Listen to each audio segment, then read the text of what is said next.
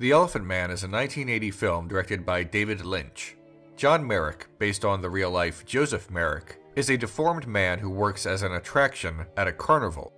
A surgeon, Dr. Frederick Treves, meets with Mr. Bites, the proprietor of the freak show. He allows Treves to bring Merrick to a hospital to study him and later to keep him safe.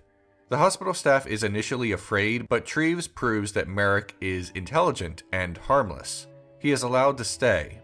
Local newspapers, socialites, and even royalty are fascinated by him, though in some cases more as an oddity than as a human being.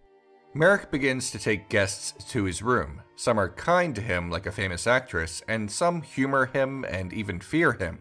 Bites kidnaps Merrick and returns him to the carnival, but the Elephant Man is clearly sick and cannot perform the way he once did. He escapes to the hospital, receives some treatment, but it is clear that he will eventually die of a pulmonary disease.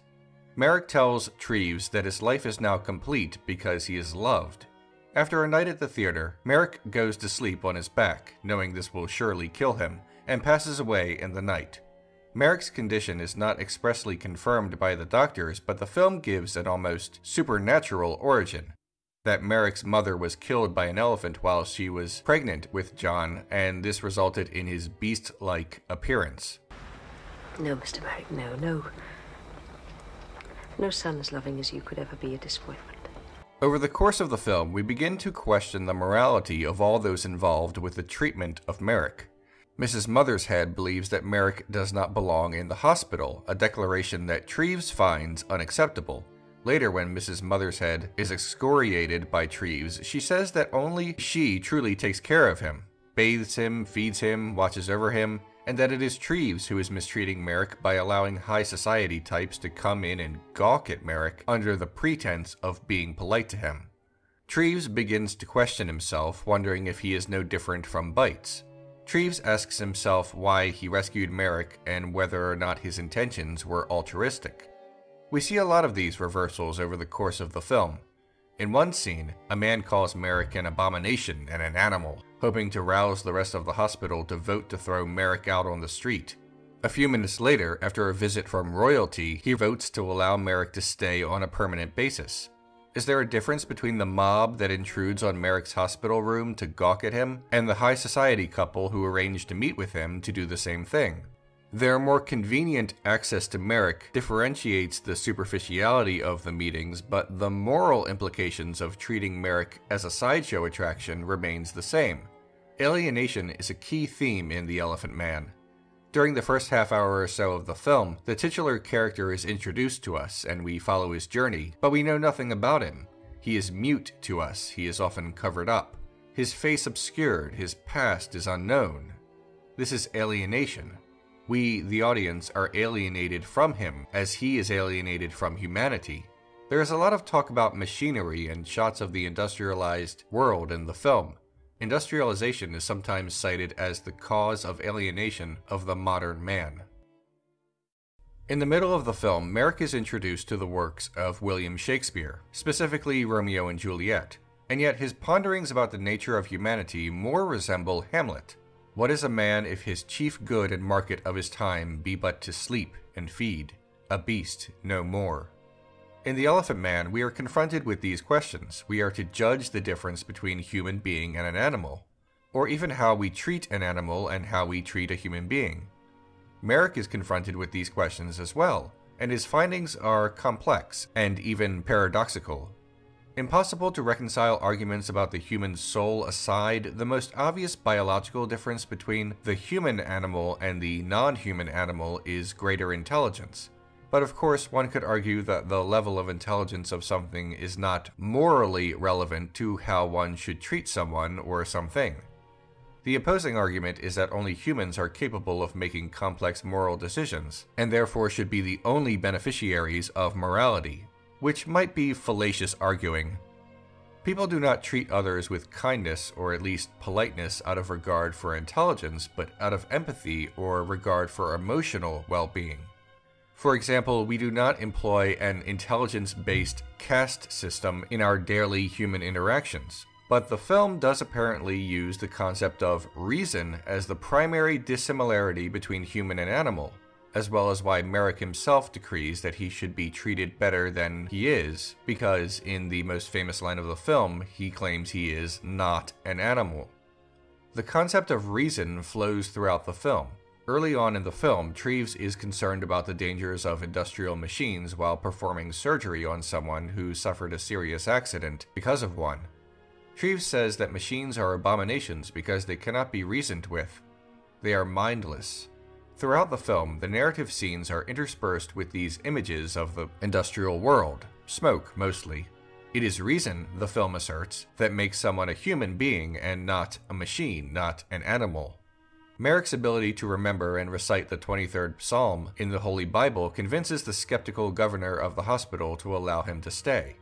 It is not a decision based upon compassion for the suffering of Merrick. He already knows that Merrick is suffering, but once the Elephant Man proves his intelligence, he suddenly becomes worthy of compassion and a home, which is troubling. The standards that the skeptic uses as a measuring stick of humanity, whether or not he can empathize with Merrick at all, is intelligence. Reason, the film concludes, is what makes someone a human being, which might be true, but it also asserts that it is a qualifier for decency. But of course, the potential to reason does not always conclude with actual reason, and the qualification for being treated with decency does not always end up with that result. Merrick is torn between the animal and the man, but it is not entirely his decision. How others treat him reflects who he really is, what he really is. Merrick does not exist in a vacuum. This dual nature is actually very common in a David Lynch movie, a director who believes we have at least two sides to ourselves. But in the famous train station scene, Merrick shouts that he is not an animal and that he is a human being. This is not said triumphantly, it's a plea for the mob to cease their chase, but it's also a realization. Merrick acknowledges his humanity only after understanding both the freedom and loneliness that it brings.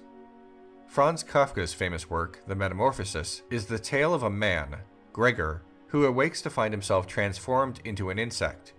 This loss of humanity is too much for him, as he finds that others are burdened by his mere existence. Determined to end his own misery and that of his family, he crawls into his bedroom to die.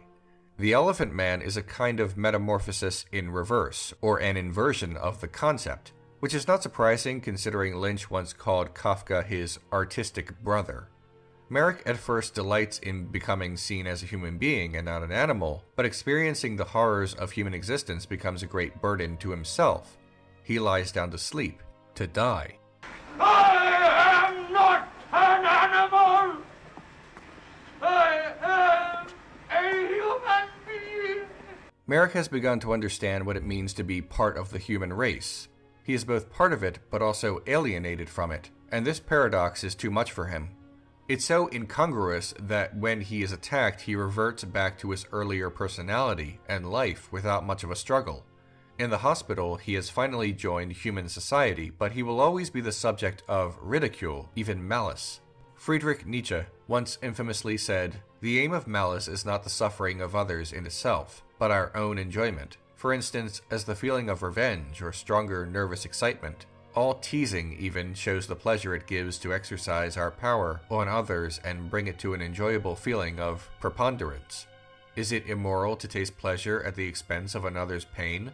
We give ourselves pleasure in nature by breaking off twigs, loosening stones, fighting with wild animals, and do this in order to become thereby conscious of our strength."